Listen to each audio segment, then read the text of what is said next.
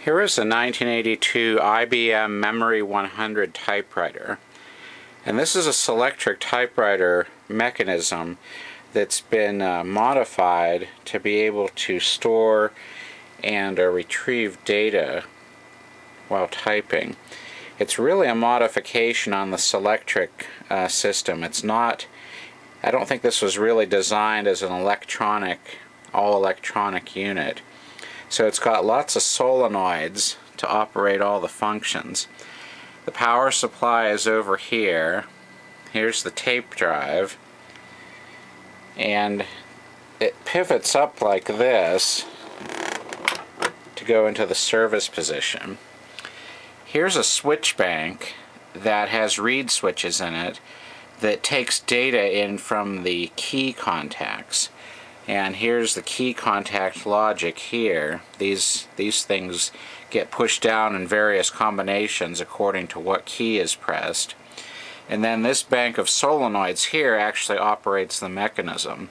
So this machine won't work if the key switches are removed. It actually has an electronic interface between the keyboard and the mechanism, although the keyboard works just the same as on the completely mechanical ones. And it's got solenoids on everything, on each function, like here to do the and here's some of the reed switches, like you can see up in here are reed switches. But everything that would originally have been done mechanically has to be solenoid assisted. So let me lower it down here. I fixed a lot of problems in this, but it's still not perfect. It's got a worm gear back here that moves the carrier along rather than the standard way it does in a regular Selectric. And the thing that couples this carrier to the worm gear had jammed because of sticky grease, so the carrier wouldn't stay in place. And I've lubricated it. I've found though that I've got it mostly working, except sometimes it doesn't type the right characters, and I think it may be due to a problem in the solenoid bank, maybe loose connections or something. So I'm going to have to do some more troubleshooting. But this is the tape head control, and you can see that it moves the tape head along this wide tape to access documents. And this controls either this is for write protection here. I still don't know exactly how to properly work this machine. I don't have any instructions, and it's kind of cryptic as to how you do it. So I've managed to get it to store and retrieve data, but I don't know exactly how to work it. So any literature on this, if anybody can point me to, would be really helpful, because it's just so complex. Let me turn it on here.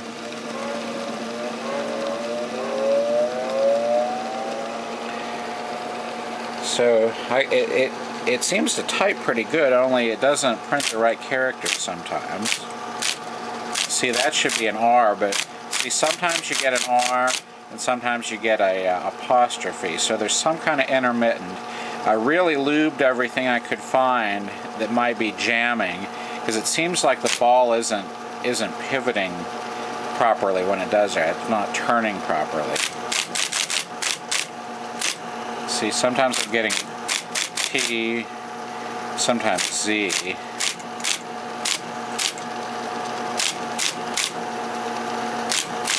See it.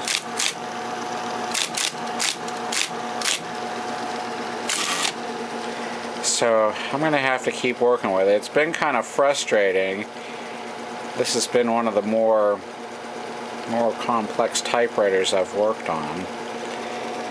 But let me do the store and recall sequence. I'm going to hit store, and the tape drive's going to start running. And this light flashes. Now I'll hit recall, and it's going to flash again. See, I don't know if I'm doing the sequence of it right, but then when I hit auto, it ought to start playing back the data. And it played it back. You can see that it's playing back R's here, so it is remembering the proper character code in the memory. It's just the execution of it through the solenoid bank is not happening right. So I don't know if it's a bad electrical connection at the solenoids or still some kind of mechanical lubrication problem. There's the Memory 100 typewriter, and I'll keep working on this, try to figure out how to get it all working properly. It's like I'll start one of these things, I'll just be determined to get it working, and the more it doesn't work, the more you want to just get it working right. So eventually I ought to get this all working like it should.